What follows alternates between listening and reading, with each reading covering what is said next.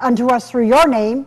And he said unto them, I beheld Satan as lightning fall from heaven. Behold, I give you power to tread on serpents and scorpions, and over all the power of the enemy, and nothing shall by any means hurt you. Notwithstanding, in this rejoice not, but rejoice that your name is written in the book of life. Why is that so important? Because when you receive Jesus as your personal Savior, and when you receive the fullness of the Holy Spirit, God begins to lighten your candle. He begins to give you understanding of spiritual things and the weapons of our warfare, because we have an enemy out there. There are different realms of satanic power. And so the Word of God can bring down those strongholds over principalities, as Ephesians 6 tells us, over principalities, darkness, ruling spirits that rule over nations, to cause violence, to cause terrible, terrible things to happen, to cause the destruction of mankind. You see, our God is a God of peace. And he said, my peace I leave you, not as the world gives it. Let not your heart be troubled or be afraid. Because you see, when Jesus Christ went to the cross, indeed, he nailed, right when he was nailed to the cross, all the powers of darkness. Had Satan known, he would have never crucified the Lord of glory. But that was God's plan, the innocent Lamb of God. God came from his glory, robed in human flesh. His name was Jesus. In all points he was tempted like we are, and yet without sin.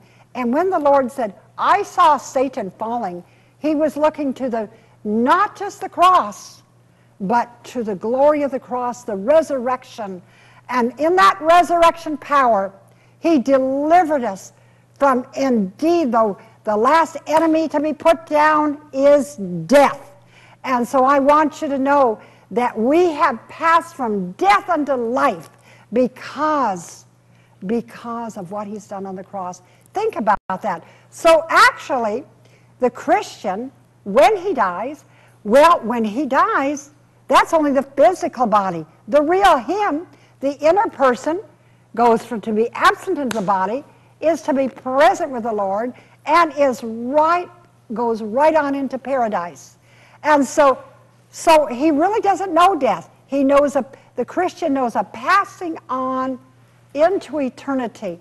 Now, actually, the person that has rejected Christ also lives forever, but in darkness and without Christ, where there's no life, where there's no hope. And so God has made a way for every single man. This is not his will.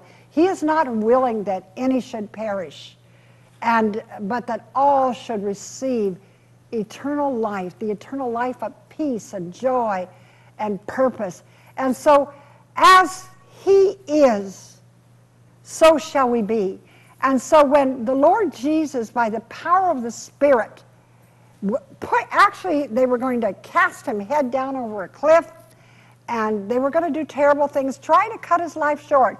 But he knew the resistance by the power of the Spirit to Satan, and that the Word of God, even when he was tried by the enemy, the Word of God that was in his mouth put Satan down. He said, get thee behind me, Satan. That he would worship God, and him only would he serve. And the word of the Lord says, man shall not, that you and I, shall not live by bread alone. The bread, or shall we say, natural foods, feeds the natural man, but by every word that proceedeth out of the mouth of God. Isn't that a wonderful thing? So when Jesus, the living Word, comes inside of us, then he begins to manifest that word of life through us, that we can have power over the enemy. That is why he said, I see Satan falling. And he says, I give you power. And that was prophetic. That was prophetic for the day that Jesus rose from the grave, and that he spent 40 days on the earth, the resurrected Christ, and then he ascended He said it's so needful so that I can send the dunamis power of the Holy Spirit. And by the power of the Spirit, we can put down the enemy. We can put down strongholds.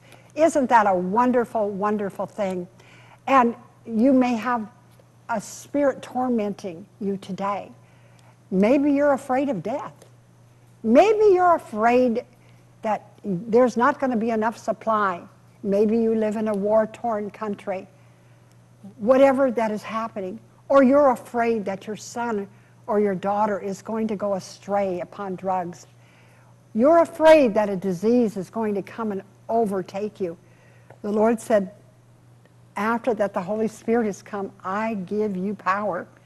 And so the first step is receiving the Lord Jesus Christ as your personal friend and Savior. So let's just take the first step. Let's just begin to just get our toes in the cool, living waters of the Lord. I want you to reach your hand out wherever you're at. I want you to pray this prayer with all of your heart, because it's only Jesus that can save. It's only Jesus that can heal. It's only Jesus that can save us from sin. In fact, his name shall be called Jesus, and he shall save his people from their sins. So let's pray this prayer right now. Let's just say, Dear Jesus, come into my heart. Lord, forgive me of every sin, everything I've done wrong. I turn to you with all my heart. Write my name in the book of life. Baptize me with your Holy Spirit of love. Lord, I thank you that you receive me just as I am, and that you've forgiven, you went to the cross, that all my sins would be nailed there, and I can walk away free, and I can have entrance to the Father through the name of Jesus. Amen. And if you prayed that prayer, that's the beginning step. You've invited Jesus in. You invited the Holy Spirit in. And now you'll want to understand, and the Word of God tells us there are many, many ways of tearing down the stronghold of the enemy.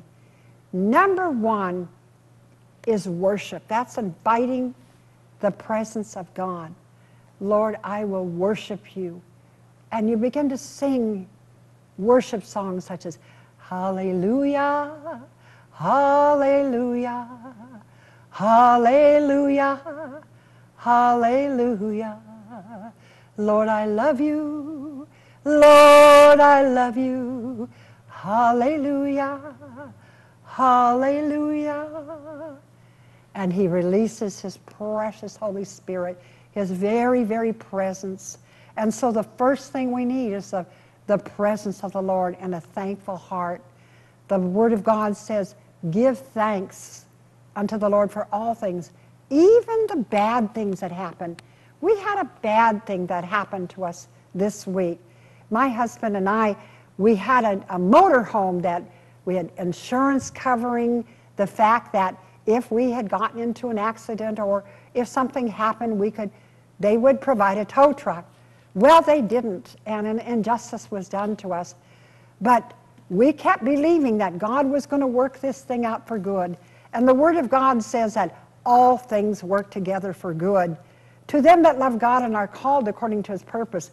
Well, naturally the enemy began to say, you can't afford this. What are you going to do? And we were so overwhelmed because the bill was close to $1,000. Well, we kept praying, and God began to work on circumstances because our motorhome was impounded.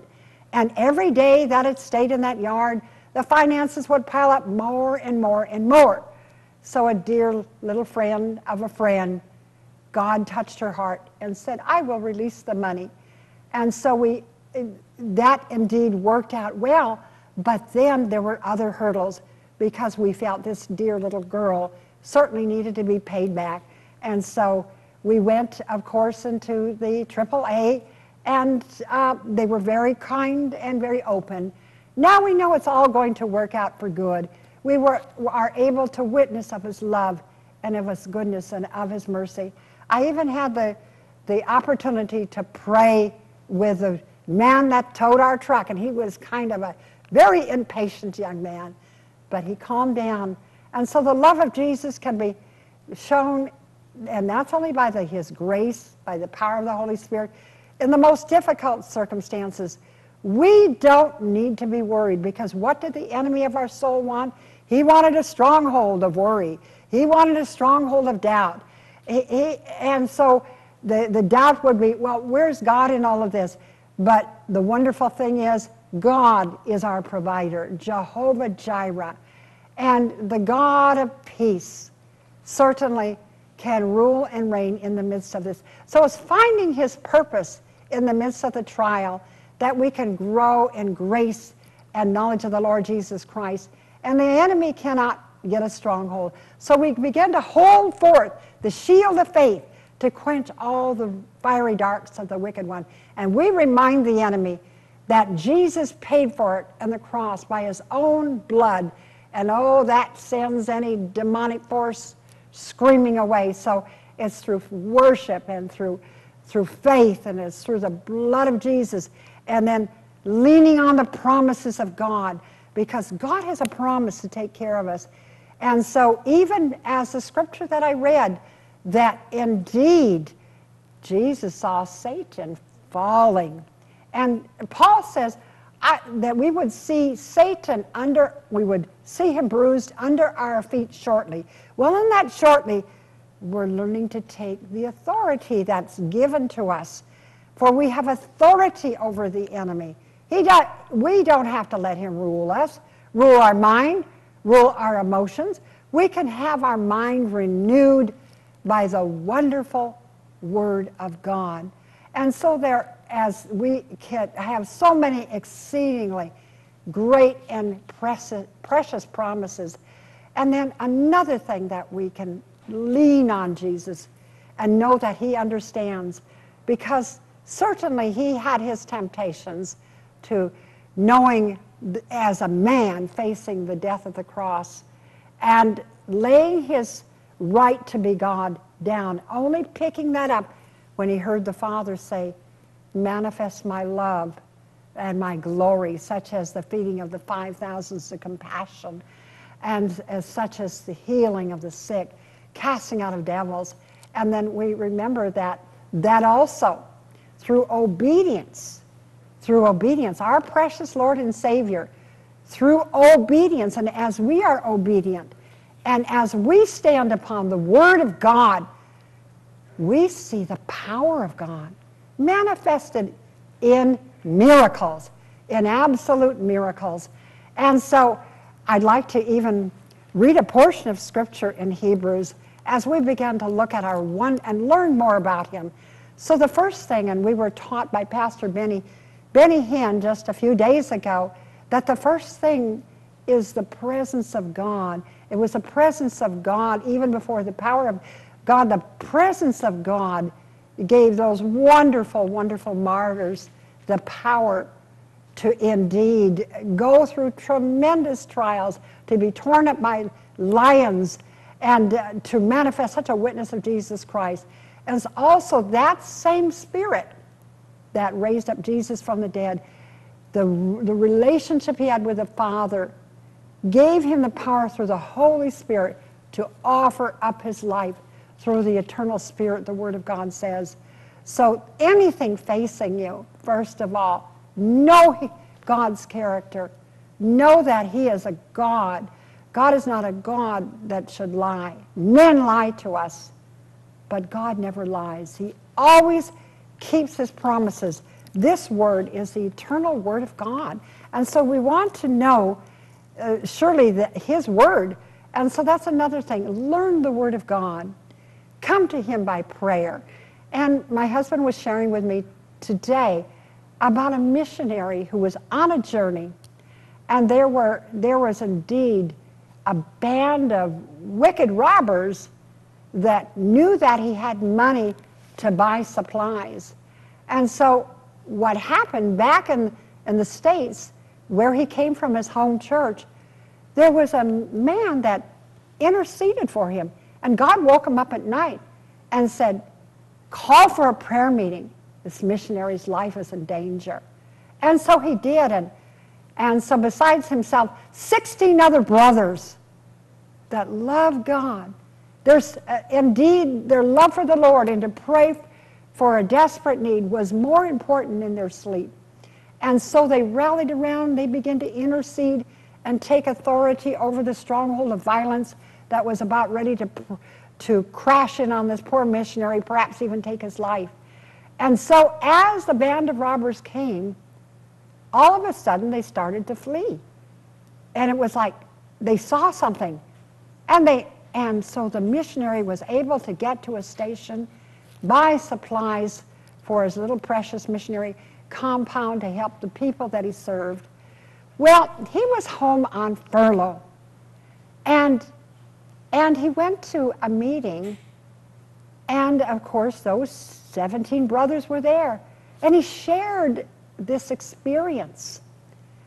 And so, and also, but before that, there was one of the actual robbers that said, well, this was something, how did you have 17 warriors dressed up to scare us off? Anyway, he found out that knowledge, I don't know whether it was through interpretation of language, but he found that out. So what do you think happened? There were 17 brothers that prayed. And so obviously, 17 warrior angels, even supposedly with guns or whatever, spiritually speaking, but what those robbers saw was they didn't have a chance. And so the enemy doesn't have a chance. He can roar as a lion, but he's a gumless lion, because Jesus is the true King of Kings and the Lion of the tribe of Judah. And by the way, Judah means praise. So out of praise and worship comes that manifested authority of the power of the Holy Spirit. Isn't that a wonderful, wonderful story?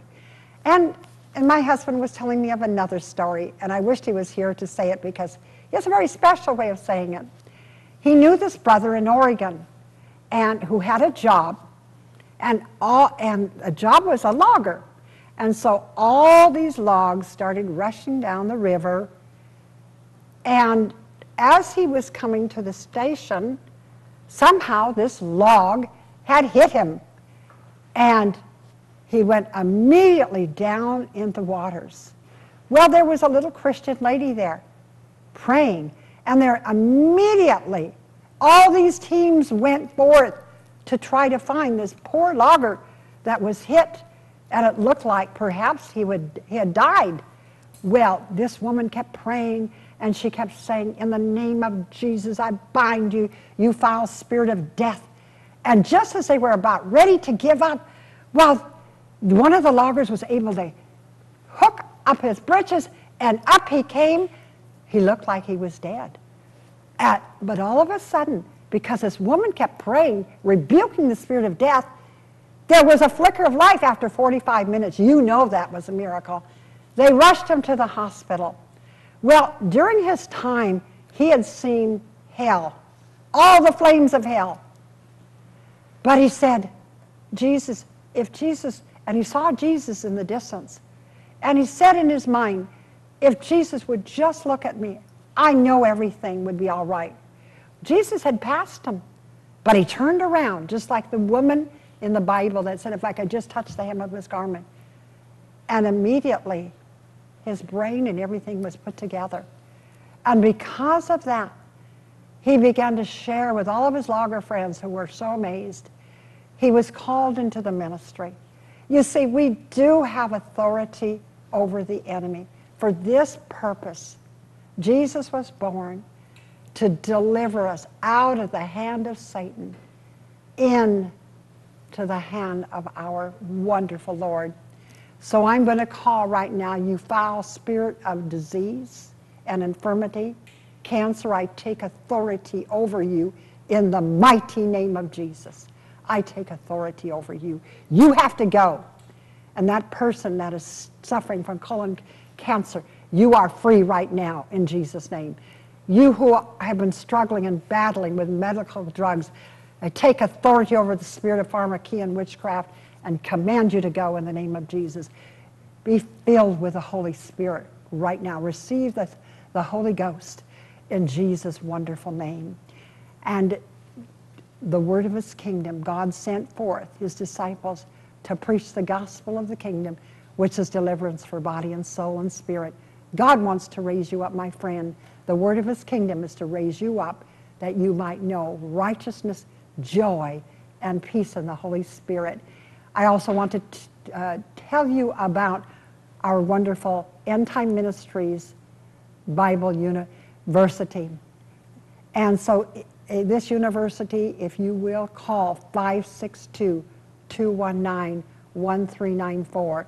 You will learn more about the Word of God. If there's something we can do for you, please call in to the Cross Television Station and be sure and write a check unto them, this wonderful station, reaching multitudes. God loves you and I love you. That's the way it's going to be. God loves you and I love you. And that's for the world to see. Until next time, God bless you, keep you, make his face to shine upon you, and to give you his everlasting peace. God bless you. Amen.